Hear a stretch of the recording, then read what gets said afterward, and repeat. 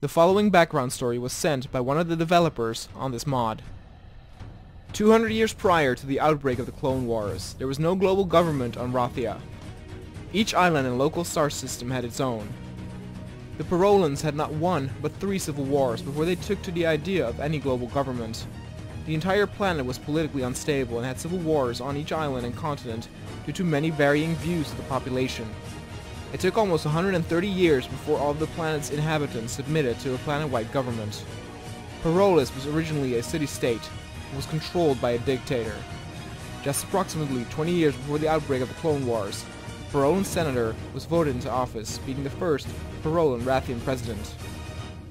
About 10 years after the president, Adali Morker, was voted into office, the Trade Federation stumbled upon the planet and hoping to establish trade agreements.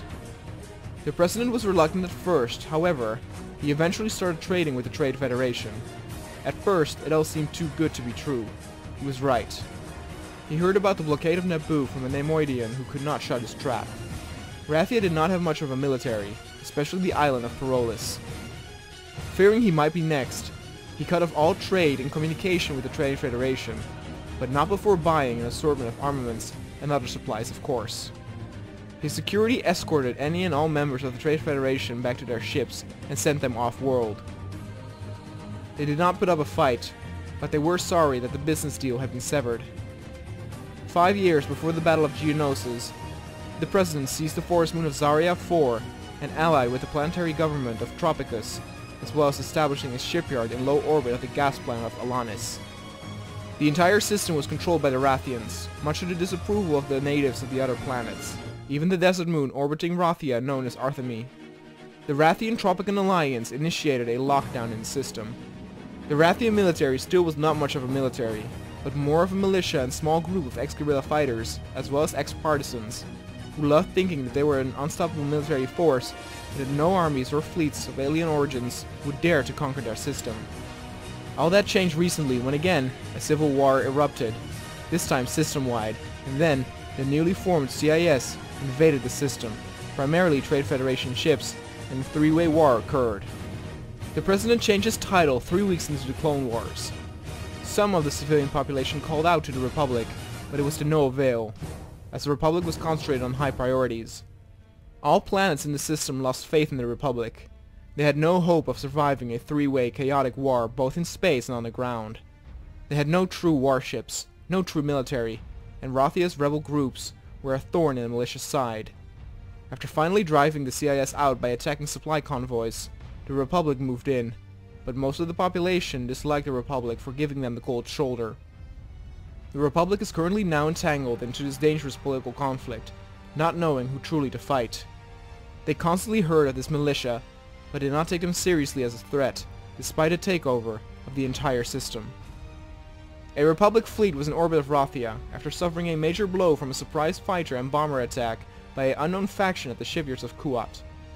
While the fleet wasn't as large or powerful as the main battle groups engaged in the Confederacy, it still made quick work of the relatively small Rathian ships in orbit. The Acclamators turned their guns downward to the planet, waiting for any ships making a break for it.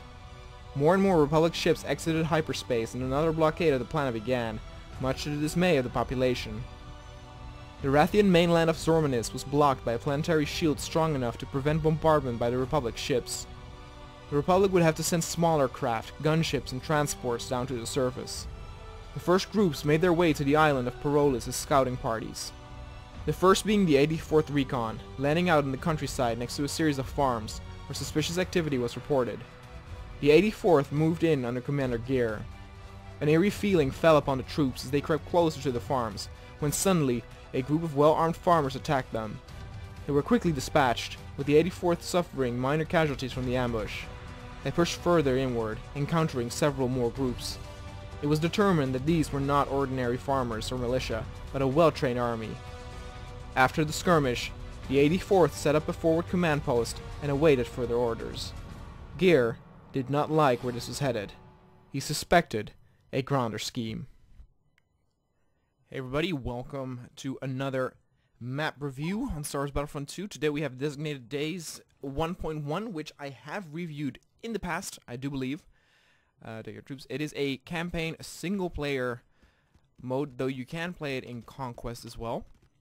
And the reason why I am re-reviewing this is because one of the creators, I requested the story behind all the maps, because there are a lot of maps available in the Designated Days universe or storyline, but I never really knew the background to all these missions. So instead of one big epic campaign, it felt sort of like these loose missions.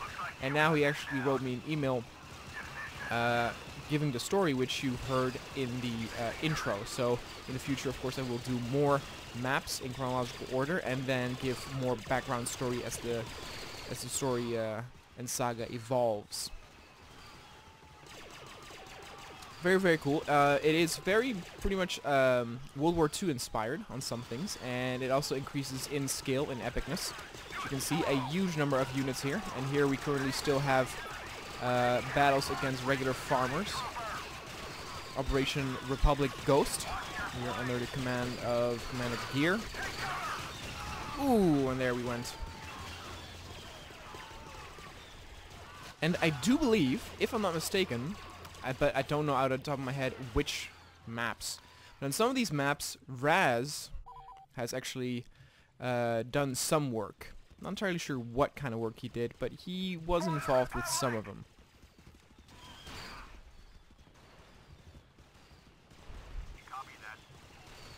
Also, the creator of the, well, he used already assets, but I was also contacted by one of the developers who was involved with the Battlefront 3 Legacy, which uses assets found on the original Battlefront 3 that was cancelled.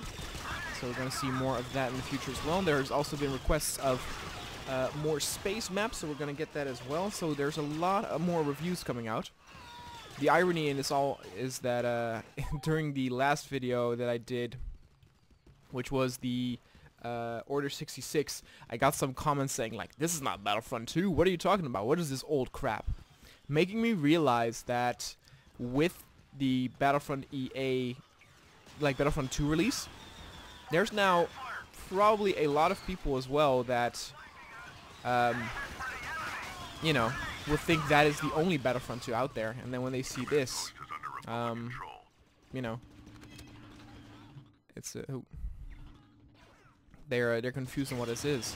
And I realized that because of the both carry the same name, on Steam, the 2005 Battlefront 2 is now called Battlefront 2 Classic. But hey, it was released as Battlefront 2, so I'm just gonna call these Battlefront 2 map reviews. I'm not gonna call it Battlefront 2 Classic map reviews.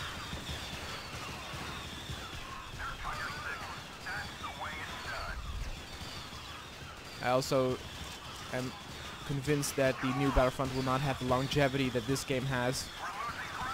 Eventually it will unfortunately be forgotten probably, but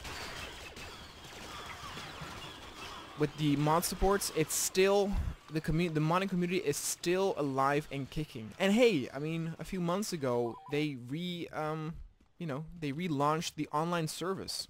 I think they actually did that in the week that Battlefront 2 EA came out. Anyway, let's go back to the actual map and mission, right? So, very much urban combat, but again, we're fighting farmers, so this is very much a like agriculture environment. And I just love the scale, the epicness in terms of units that is going on. And it also doesn't really seem like the enemy AI particularly focuses on you over the other units.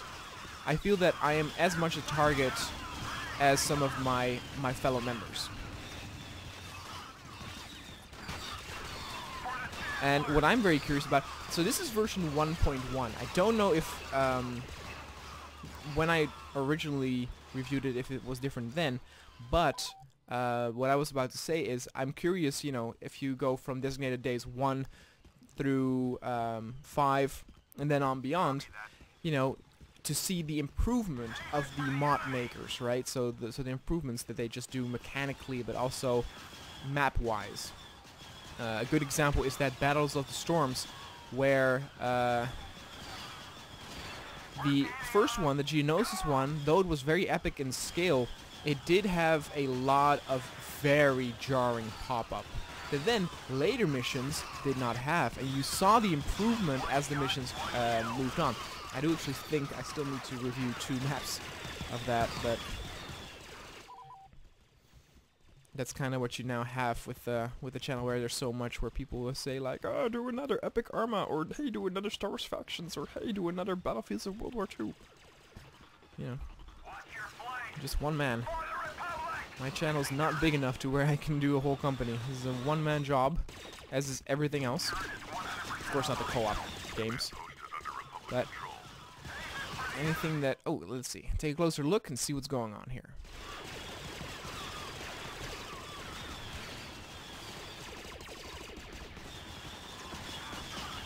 So one thing that I think is very cool with the lore in the story is that it has roots way before the Clone Wars starts, and also has some parallels to the events in the Phantom Menace.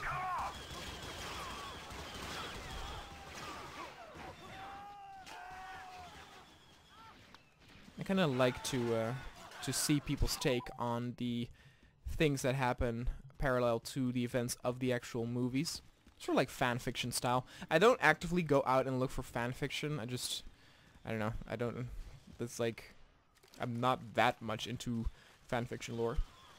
But in this case, with like mod support, you know, I'm down for it. Like some people also said like they want to do something like Star Wars Factions. You know, I support that fully. You know, the more creativity, the better. But I would definitely say, you know, make a story of your own. There's a lot of possibilities there. A lot of angles you can take. Wow, that guy just shot his own friend.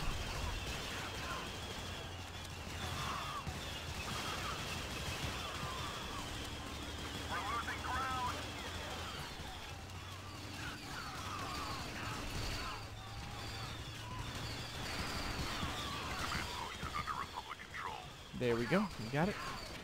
You can clearly, if you seem to be more than just farmers, keep pushing. Ah, so the plot thickens. Look at that.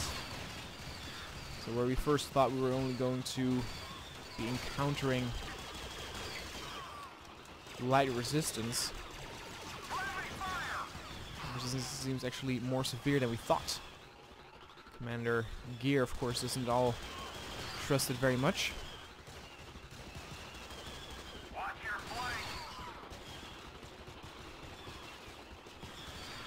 The what's really cool, but is that also the creator, one of the creators, he said that it would be cool to maybe have this the 84th Legion in the Star Wars Factions as well, which I'll definitely will put him in. But there would be have a skin request to put him in. There is on ModDB, there is a guy who does skin requests for pretty much every faction. So if that person could put these in, you can definitely have them star in some episodes of Star Wars Factions. There's also been people who wanted me to put like how I do Star Wars vs. Earth, where people can name certain characters. They wanted me to do that with Star Wars Factions, but that's not gonna happen. It's not the type of series.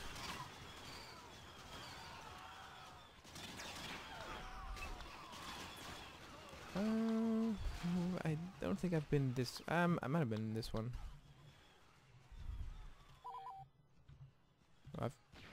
Yeah, I've definitely been this one. This is not an automatic weapon. You can clearly see if you're on the map the path that we're going through. Sorry, I just shot my own guy. One thing that's actually kind of cool is that some of these enemies now do wear a little bit more heavy gear.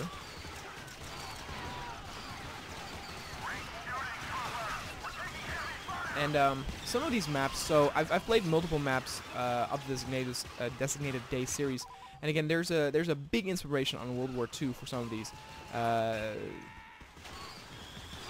These are also the creators of the the famous D-Day map that stands as the most watched video on my channel.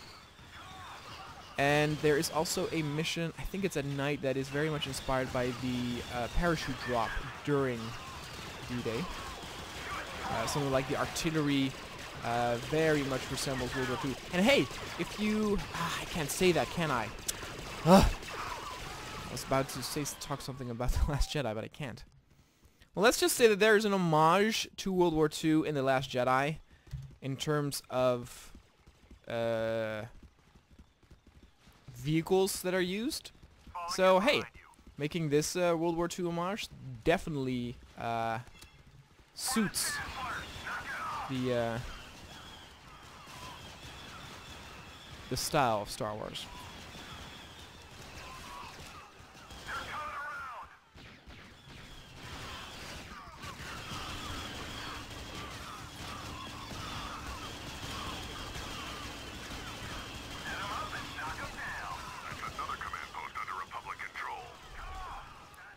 Keep pressing on them. We need to know who they are.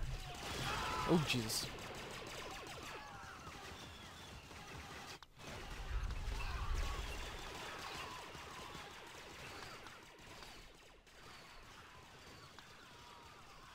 Scope rifle. Sure, why not?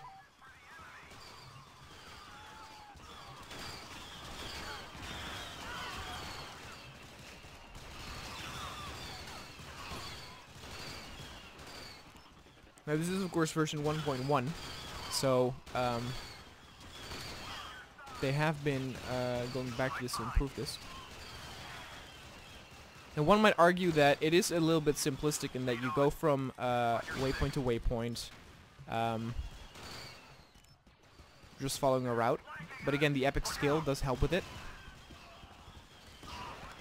The Battle of the Storms do have, and this is purely comparable to just this level. Again, I'm sure that future levels of this days will also be more epic and varied. But, you know, the Battle of the Storms have a lot of, like, epic twists and cool stuff in the battle itself. But one also has to realize that the whole approach on a map in the Battle of Storms is very different. And then, for example, the Kashyyyk one, where it is very much defense-based, so the map is pretty open, and every time a new point in the map is highlighted where the focus of the action takes place, and it guides the player through there. Whereas usually you would have a map with two sides advancing on one another and fighting in the middle, or in this case, you have a strict route. The Geonosis level of the Battle of the Storms more resembled something like that. In a way, the Kashyyyk level of the Battle of Storms is really an exception because it's so rare to find a single-player defensive mission. Usually you are the attacker in that case.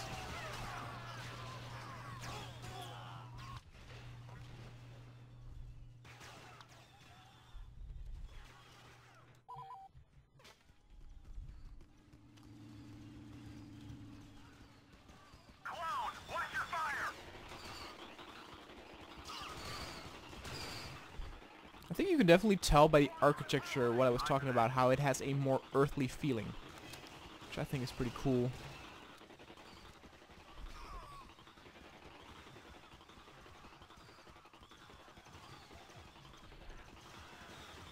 I think presentation-wise, it's very polished. Ugh.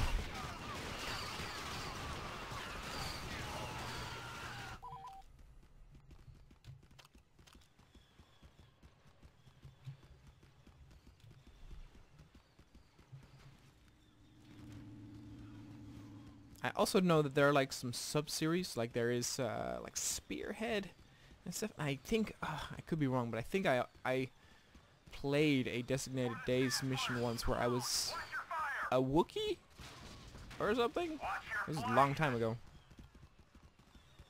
It was funny too. In the last video that I did, the Order 66, I told him that I said in a video that this was a map I did before. I got a comment saying like, Didn't he review this just a while ago? I didn't answer it, but I was like, yeah, 5 years ago. It's not a while. 5 years is pretty long. I'm gonna die. Please capture that point for the love of God. There's a long way I need to walk.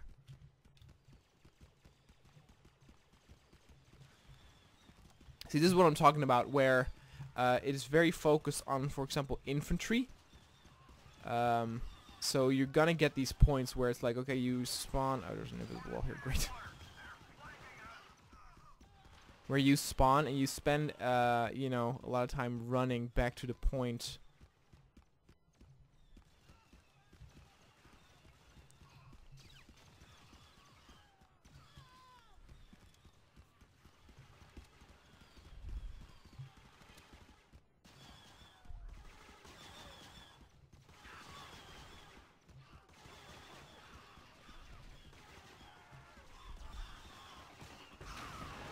Oh my god.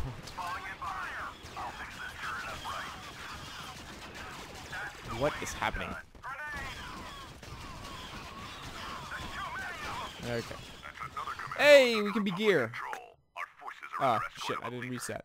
Capture the command post. Okay, huh.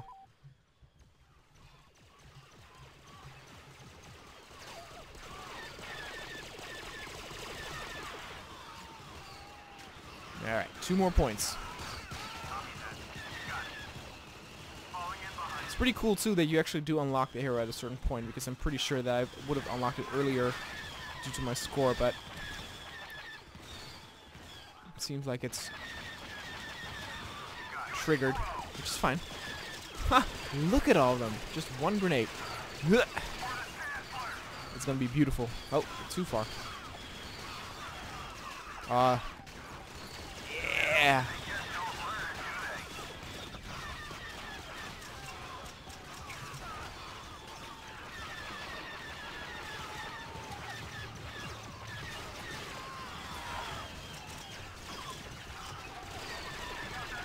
Oh my god, look at this chaos.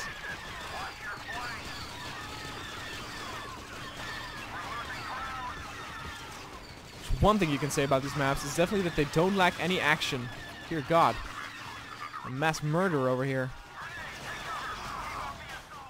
Almost there. Keep okay.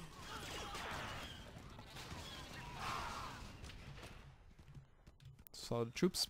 Good thing about these maps though is that it's very well compatible with AI. The AI rarely gets stuck. It's of course what we saw with the Order 66. Quite a lot of AI got stuck behind these stairs, behind pillars, etc., etc. And you just don't have that here. You see all of them just go past. If they do walk into like the thing, they just walk around it. So very well playable with AI.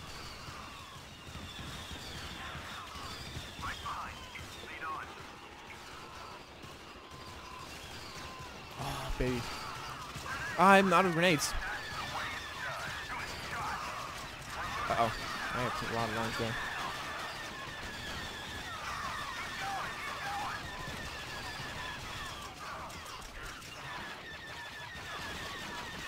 Die!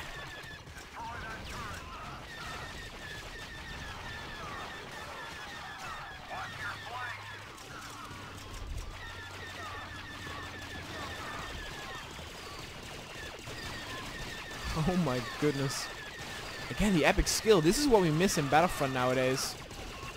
I'm talking about the EA one. I just want large battles in terms of scale. And there we go. There went Commander Gear. See, good job. Now get your engineers working on setting up forward command center. There we go. Now it gets interesting. Now it gets different.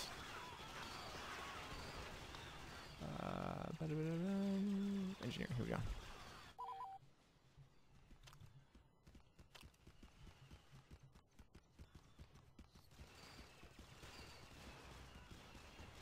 I always love these elements in the single-player campaigns where, oh my god, where part of the environment changes. It feels epic.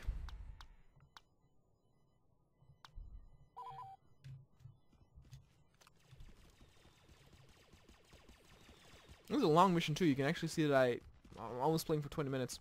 I did die a couple of times. You can probably complete it a lot quicker. Probably in like 15 minutes or something.